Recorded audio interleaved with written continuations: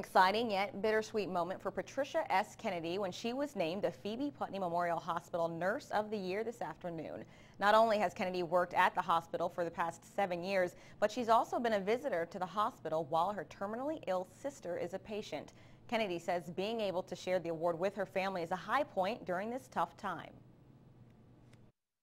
Oh, when I go upstairs, I'm going to tell my sister, somehow I'm going to wake her up. I'm going to say, Dot, guess what? I am the overall Nurse of the Year at Phoebe. Kennedy won the award after being nominated by her coworkers and says it's an honor they think so highly of her.